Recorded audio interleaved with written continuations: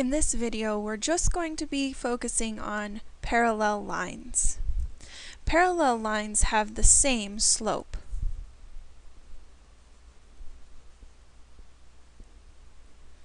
Once we know the slope in a point, we can use the formula y equals mx plus b, or the slope-intercept equation. Let's go ahead and try to find an equation of a line in the examples below. In example 1, we're asked to find the equation of the line parallel to the line y equals negative 3/4 x plus 2 that goes through the point negative 8, 1. Notice that if we want to find the equation of a line parallel to this line, our slope will remain the same.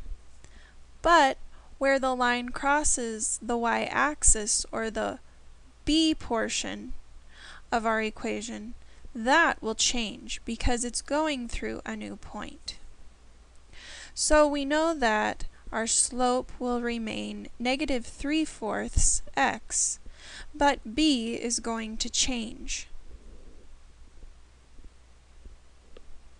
We now have to use the values that are in our coordinate point, negative 8, 1, to plug in for x and y so we can find b.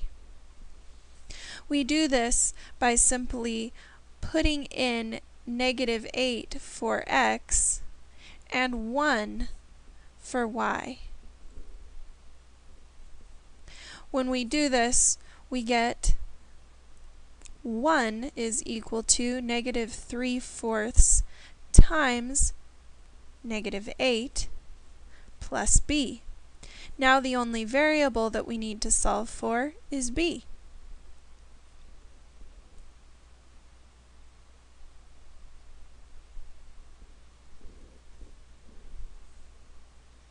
Notice that 4 times 8 over 1 will have a negative times a negative in it, and the negatives will multiply, and a negative times a negative is a positive.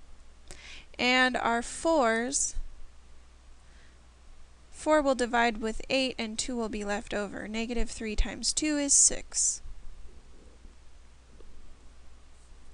Now we subtract 6 from both sides, and our final answer is negative 5 is equal to b, or b is equal to negative 5. Now, since we know that the lines are parallel, we can rewrite the slope-intercept equation because our slope has not changed. It's still negative 3/4 x, but the b is the part that we're not sure about. That's what we solved for using that new point. And so we can put negative 5 in for b. And that's the equation of the line that is parallel to y equals negative 3/4 x plus 2. The only difference is that the line crosses the y-axis lower than the original equation, but still parallel. In example 2, we're asked to find the equation of the line parallel to the line 2x minus 5y equals 3 that goes through the point 5, 3. Notice that this equation of the line is not in slope-intercept form, it's in standard form. So first, we must isolate y and get it in slope-intercept form. By subtracting 2x from both sides, we get negative 5x is equal to negative, scratch that, we get negative 5y is equal to negative 2x by subtracting x from both sides plus 3.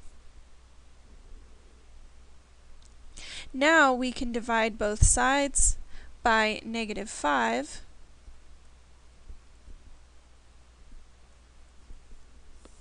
to get y equal to 2/5 x minus 3/5. Notice that the -5 in the numerator divides with the -5 in the denominator.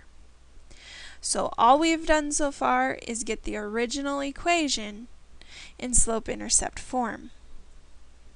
Now we have to determine where this new parallel line will cross the y-axis, since it has a different point at which it crosses.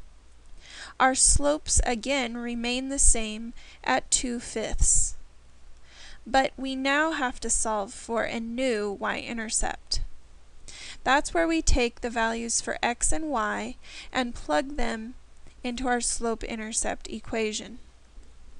We're now going to have 3 in place of y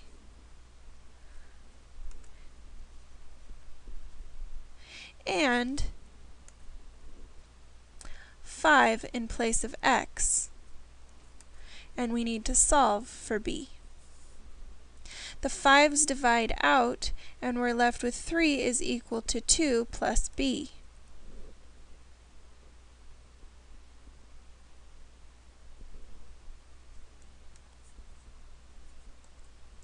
Subtracting 2 from both sides, we get b is equal to 1.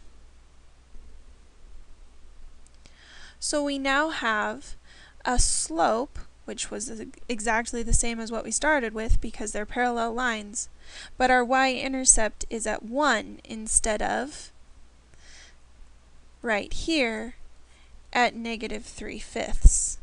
So the new parallel line is actually a little bit higher on the y-axis. So the equation of this new line is 2/5 x plus 1, or y equals 2/5 x plus 1.